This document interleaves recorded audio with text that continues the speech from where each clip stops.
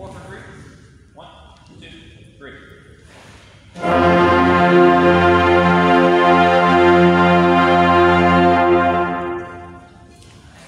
Okay, metronome check, please.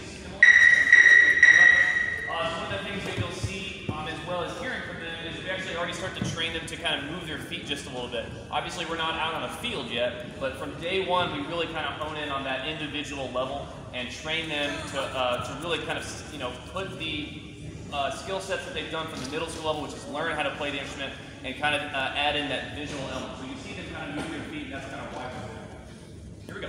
This is long toe number 1, please. Okay.